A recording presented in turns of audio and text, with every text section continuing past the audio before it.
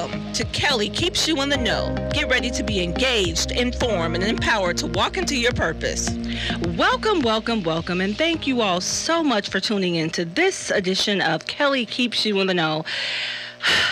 I guess I should say Happy New Year to my Covington, Kentucky family. Happy New Year. I have not been here in the studio all year long. And to God be the glory, I am in remission from cancer. For those of you who have been wondering, where is Kelli? How is Kelli doing? I'm blessed beyond belief and just happy to be back in the studio with my executive producer.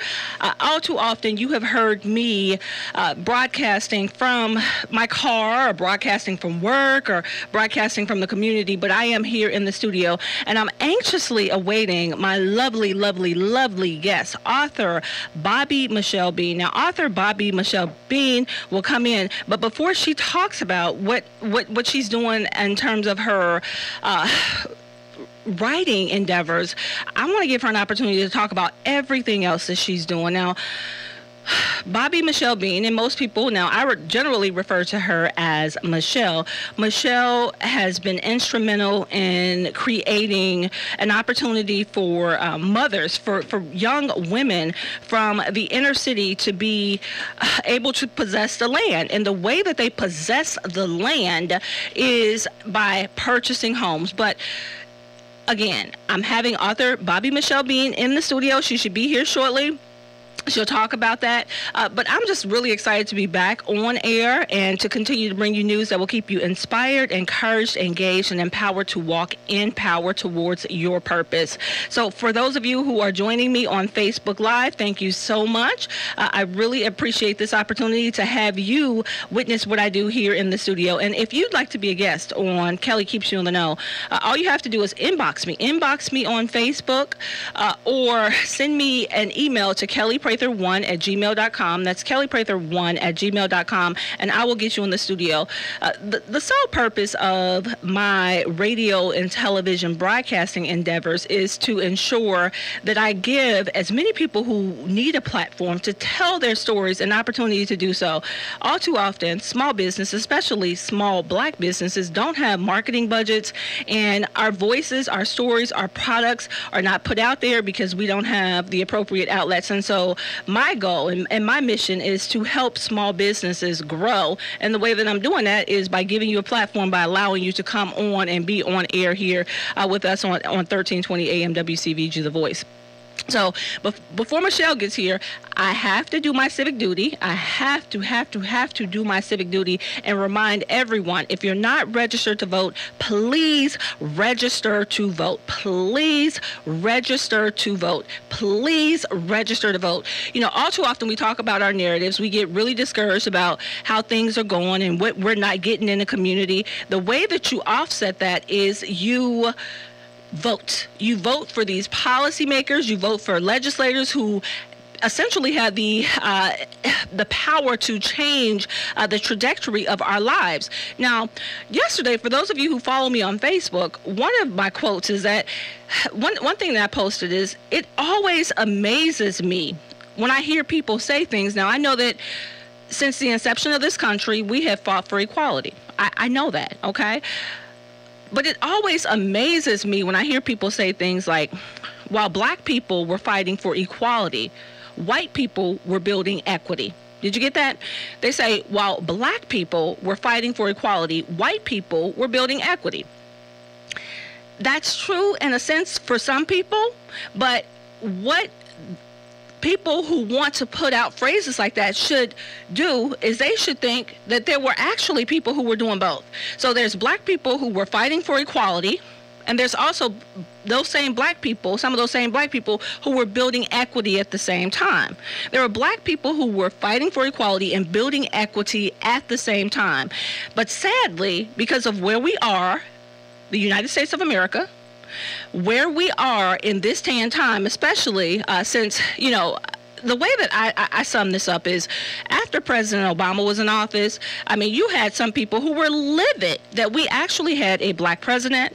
Yes, they were livid that we had a Black president, and as a result, they are being as nasty and hateful as humanly possible. And so we are subjected to systemic racism, systemic injustice, institutional racism like never before. And so those same black people who were fighting for equality and building equity at the same time, the people who were able to do so and who had power worked to ensure that if you spoke too loudly about the inequalities, they made sure that they worked to destroy your equity or take your equity. And so that is why it's important to vote.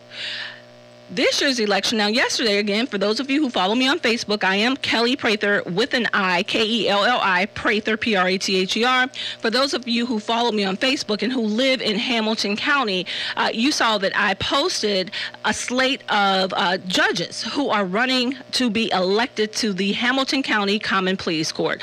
My prayer is that you will take this opportunity to look over those judges, to check out their websites, and to support them if you want to create the changes that we need to see as it relates to a person's ability to take your equity and a person's ability to suppress your vote your voice, or not give you an opportunity to speak out against the injustices. So if you are, and let me just say this, I have been talking a lot about ex-felon voting rights. Ex-felon voting rights. So if you have a checker pass, if you are a felon, hey, Bobbie Michelle Bean's in the studio. If you are an ex-felon, you do have voting rights. So many times people are returning citizens come home and they think, oh, I can't vote. I have been incarcerated. I've had all of my rights stripped away. That's not accurate. If you're in the state of Ohio, you can vote. If you are in the community, you can vote. If you are in Hamilton County, the Hamilton County Justice Center, River City, or any of the other facilities that are confined, I think the only two in Hamilton County are River City and the Hamilton County Justice Center. If you are in either of those facilities, you can vote. Meaning, if you have not been sentenced or convicted, you can still vote. If you're in a halfway house, you can vote. If you're on electronic monitoring, you can vote. If you're on probation or parole, you can vote. As long as you're in the community, you can vote. So please get registered to vote, especially if there was a judge who did not treat you fairly and you have some concerns, you have a story that you want to tell, you can come on Kelli Keeps You in the Know and share your story, and then you can also vote for someone who you think is going to be fair across the board. Now, if you made a mistake, just own up to your mistake and say, hey, I was guilty. I'm not going to hold it against this judge because they simply did their job. But if you were treated unfairly in the court system, I want to give you an opportunity to exercise your right to vote or voice your opinion and change your narrative and change the narrative for so many people who are coming behind you and vote that person out. Now, we need to vote some people in and some people out. So vote. Register to vote. You can call 1-888-VOTE-OHIO, 1-888-VOTE-OHIO, and register to vote. You can go to 4700 Smith Road, register to vote, or you can go online to iwillvote.com and register to vote. So, and before I bring on my very special guest, I have to give a very special shout out to the Cincinnati Herald and Eric Kearney of the Greater Cincinnati, Northern Kentucky African American Chamber of Commerce. Subscribe to the Herald. It's only $30 a year. Join the African American Chamber. You will not regret it. So without further ado, I have my lovely, lovely, lovely guest in the studio. Hey, thank you so much for having me. You are so welcome. That is the lovely Author Bobbie Michelle Bean. And Michelle, before you came in, I said that I wanted to give you an opportunity to talk about your book, but you have so many other things going on. So I want to give you a chance to talk about that first. All right, thank you. Now, Bobbie Michelle Bean was on the show this past Tuesday, but because we had some technical difficulties, and it was a little rough. Yeah, it was a little rough. Really, really rough. It was really rough. I wanted to give her just due because I don't want to do anything that's going to negatively impact her brand. So thank you so much. I appreciate that. You are so welcome. So Michelle, tell the world, who is Bobbie Michelle Bean? Oh, Lord. Bobbie Michelle Bean is a lot of things. First and foremost, I am a mother. I have a beautiful 18-year-old daughter who is, I guess, a sophomore. I don't know what happened when COVID hit, but I think she's a sophomore in college. And she is a budding filmpreneur. I started a business with her years ago because I saw that entrepreneurial spirit in her and wanted to fuel that. So she has Pamper Me Pretty, and she will soon be launching Plastics, which I'm super excited about, which is her online boutique. So that's my favorite job, my best job. Then I am also a real estate agent with Uri Realty. Very proud of that. Uri Realty is a Black-owned agency out of Madisonville, and I'm very proud to be a part of that.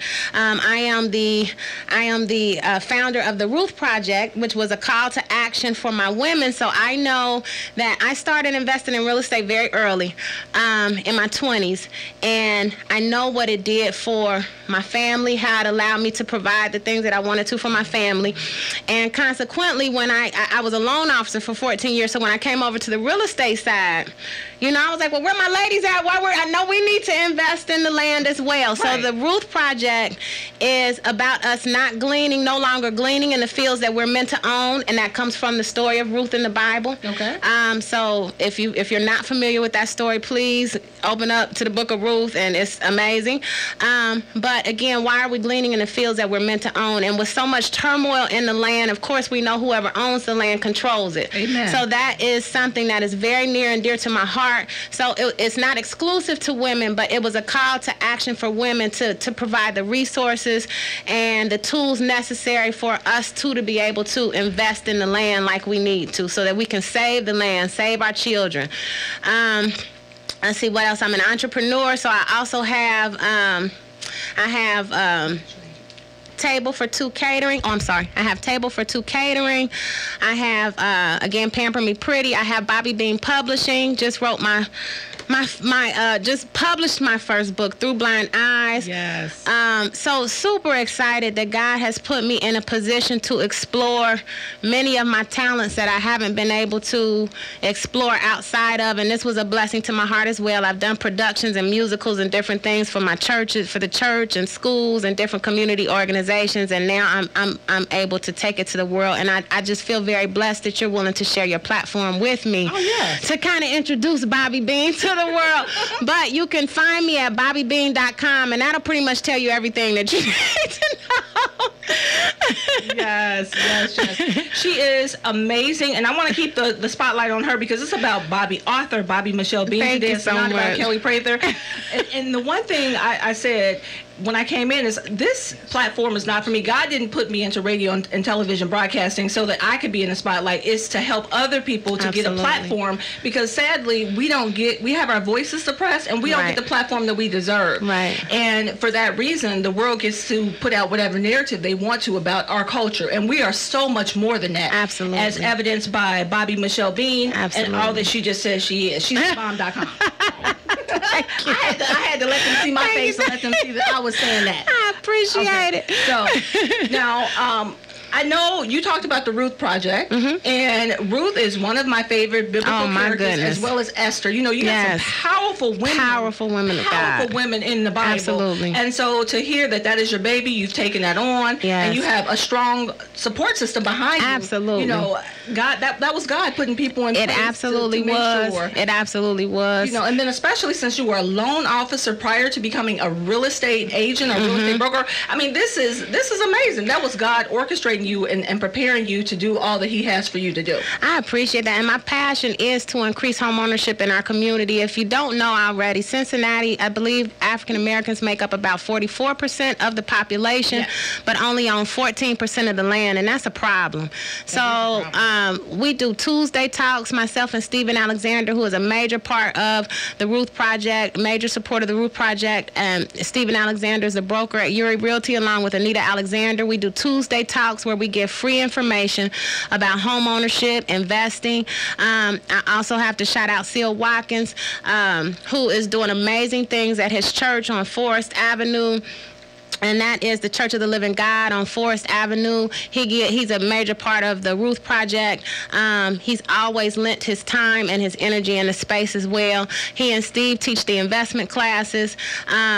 And then I also have to give a shout out to Qatar Relaford at Huntington Bank, who has sponsored the program, and he has great programs for women of color as well, anyone of color. But his passion was to increase home ownership in that fashion, the same way mine was. So it was just a great collaboration. So I am thankful to everybody. But again, Tuesday talks are on Stephen Alexander's page live. It's on my page, Bobbie Michelle Bean on Facebook. You can go to Bobbie Bean at Uri Realty and see the Tuesday talks. But all of this is just free information that we give regularly to the community because we want to see that increase. We want to see a change. Yes, and like you said, people don't realize that if you actually own a parcel, you own property within a state, you own the state. Absolutely. You have a stake in the game, and you say, and that's why the powers that be fight so hard when they're looking to redevelop or gentrify the community, because they want to own the state. And so, you know, I thank God for the likes of Syl Watkins, for Steve Alexander, who I've known forever, for Anita Alexander,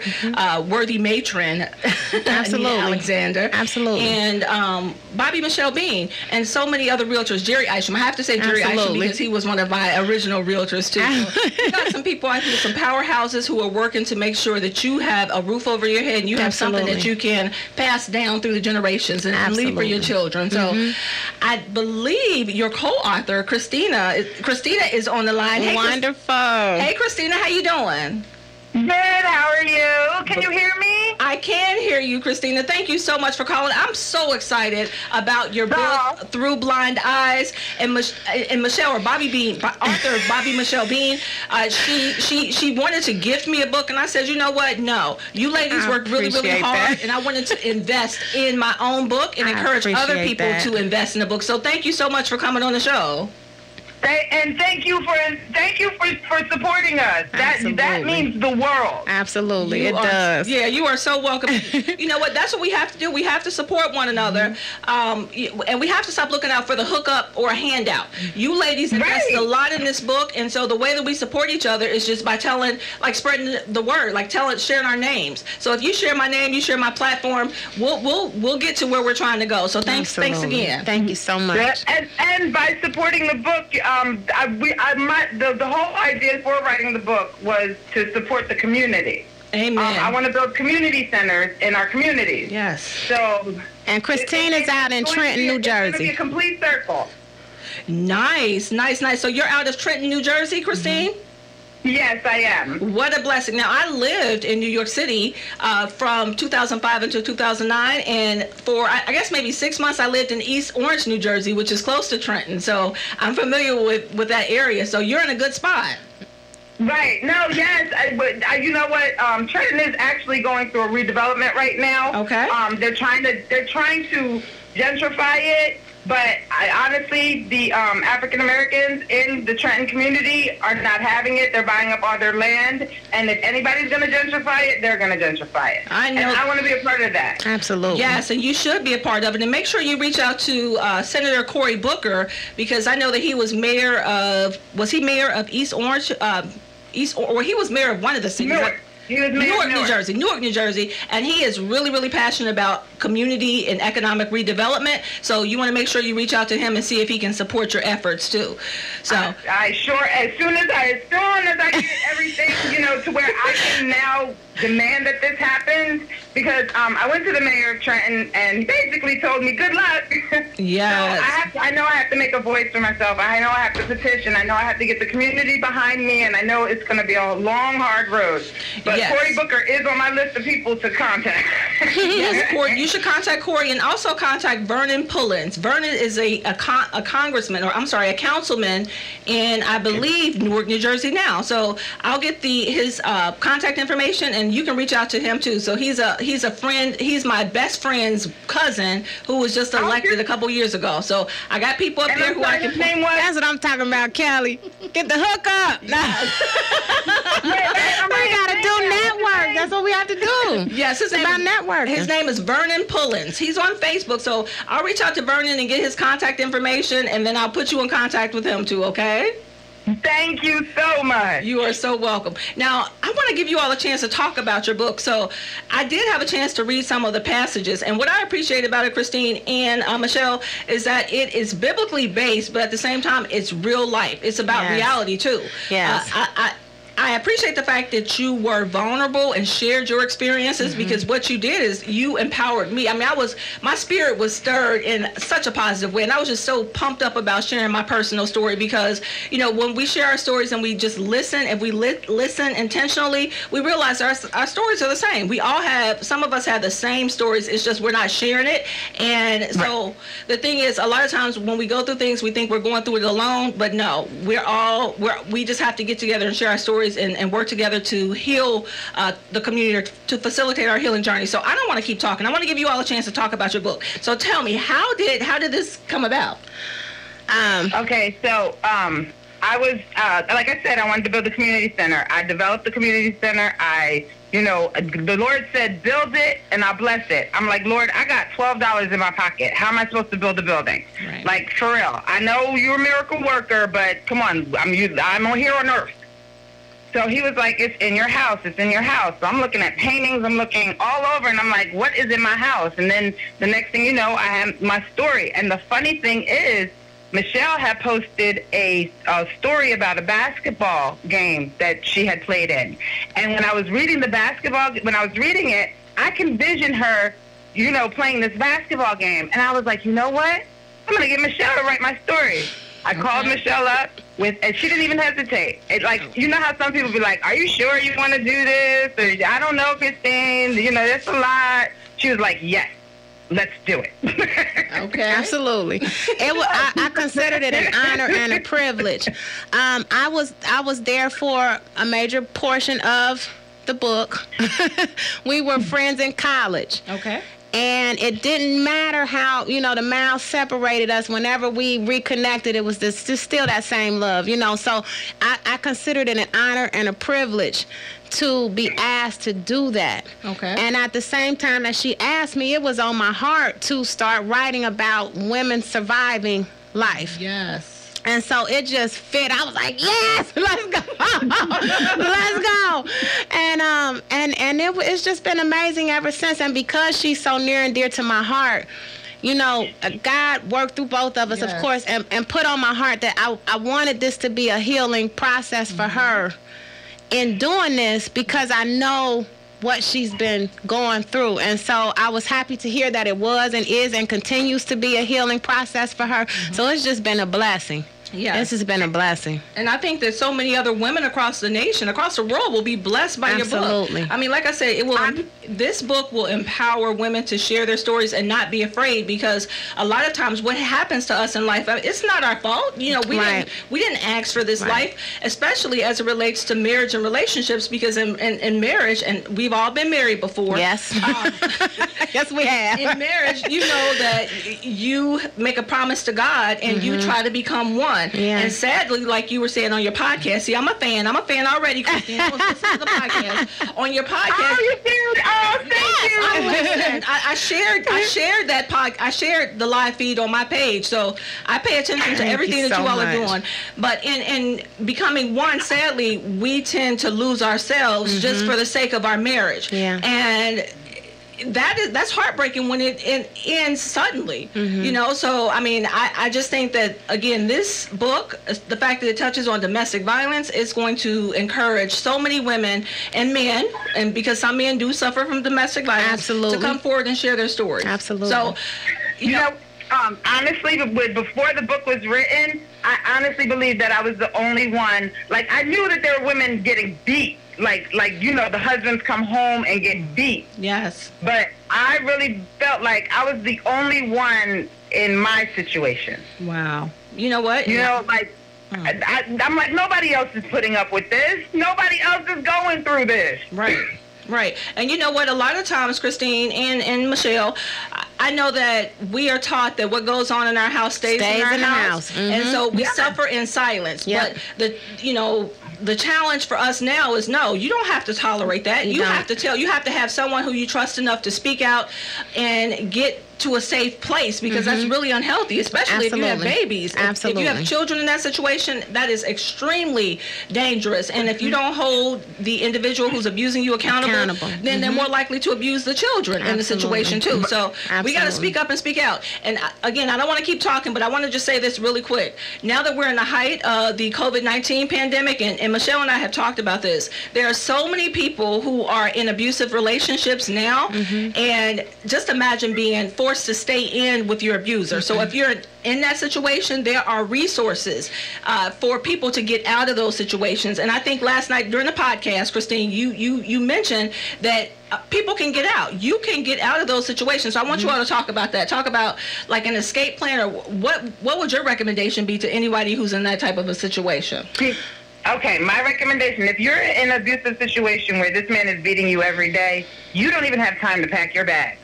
You just go straight to the police station, tell them what your what's going on, and see, here in Trenton, if I went to the police station, they're going to call Women's Space. Women's Space is going to come and get me, and they're going to come and take me out of that situation. Each state is different, and from what I'm seeing in a lot of this domestic violence groups, is some states don't even have that. Which is a huge problem.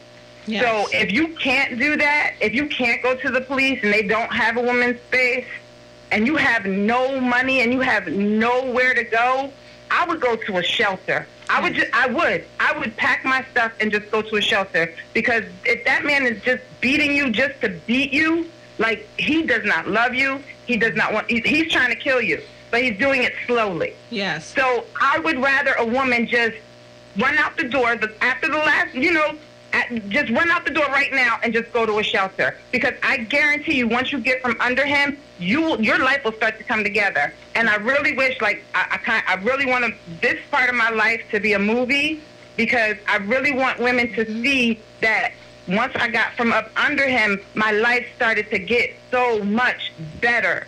And because I have a healthy mind, now, like, I can focus and I can do things.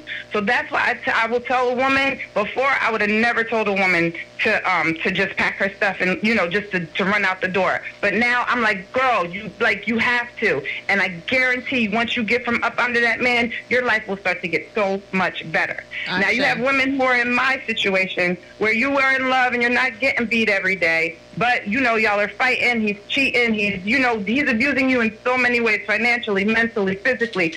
But you do have your good times, and you keep hoping for those good times to stay. I'm here to tell you they're not. Right. I'm here to tell you that if you want that man to change, not to say that he is, but you have a better possibility of him changing with you leaving. Because by you staying, you are telling this man that what he is doing to you is okay. Amen. And he's not. Why would he change if what he's doing to you is okay? But as soon as you extract yourself from that situation, and if he really wants to be with you, which 9 times out of 10 when they do this to you, they really don't want to be with you. But there's that one chance that a man is like, okay, you know what? I got to get my stuff together because I really do love her. I just didn't know how to love her.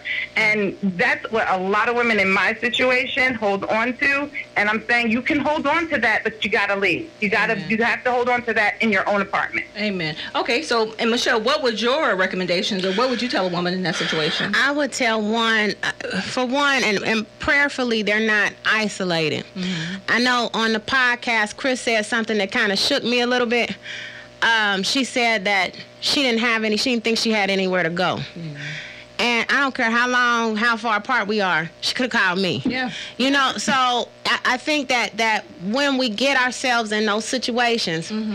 we start to believe the things that oftentimes the abuser is telling us. You good for nothing, don't nobody want you but me, blah blah, yada yada, and we start to believe that to the point where we even think our family doesn't want us, our friends don't want us, the church doesn't, but it's not true. So the first thing I would say is tell yourself you're worthy of love and that you still have love. Amen. I don't care how far you separated yourself from it. Somebody's still praying for you. Amen. Find that person that's praying for you. They might have an option for you. They might have a place for you to lay your head.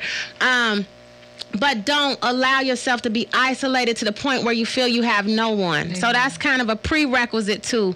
Now, if you are in a situation like, for example, some of the responders came in and they said that, you know, Women for Women and the Bethany House are options for women in Cincinnati. Mm-hmm. And then of course the church. Mm-hmm. Now, you know, unfortunately, every church won't do that, unfortunately. Mm-hmm. But there are churches that really are about love, really are about God, really are about Christ, that you can seek help from as well. Amen. I would also say be mindful of your mental state as well as that person's mental state. There are real chemical imbalances that go on in our systems, in our bodies. Mm-hmm. So just be mindful of the mental health state of both parties involved. Okay. And don't be afraid to seek out help for that as well, especially if you're not going to leave. Amen. All right, so you know what? I'm definitely going to have you ladies back on the show. Real quick, tell us, where can we get your book, Through Blind Eyes? Through Blind Eyes is available on Amazon. You can go to bobbiebean.com because that's easy to remember. And there's a link right there on the bottom that gives you the link to the Amazon Through Blind Eyes. But if you search it on Amazon, it's Through Blind Eyes. You can put in Bobbie Bean or Christine Mayo and it'll come up. All right. Well, thank you so much, Christine. Thank you so much, Michelle. And thank you all so much for listening to Kelly Keeps You in the Know. We're going to log off the show, but we're still live on Facebook. So thank you all. As always, I leave you with grace, faith, and peace. God bless. Have a wonderful day, and I will speak to you on Tuesday. Thank you, Kelly. You are so welcome. All right. So now we are still live. You've been listening to Kelly Keeps You in the Know. Kelly can be found on Facebook, Instagram, Twitter, and YouTube. Kelly is also a TV sensation.